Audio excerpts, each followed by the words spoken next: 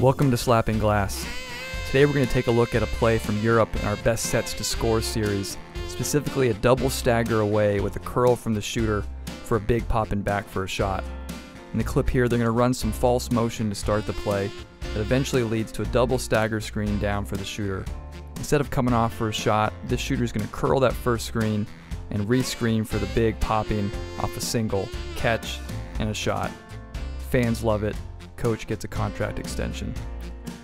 Now full speed, some false motion, a double stagger away, there's the curl, there's the pop back, catch, a great look, but no dice this time.